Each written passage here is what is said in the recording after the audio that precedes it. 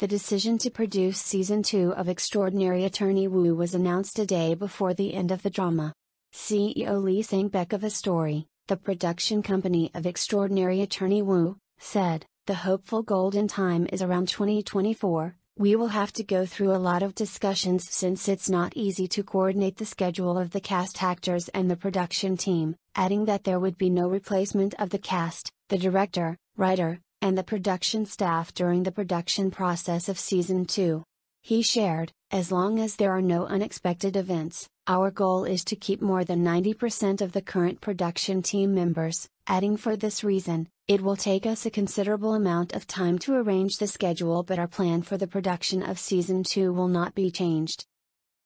Also, the CEO explained that they will continue to raise viewers' interest in the drama through the production of various content using the drama's intellectual property, IP, such as a webtoon which is already serialized, a musical, and merchandise, until Season 2 airs.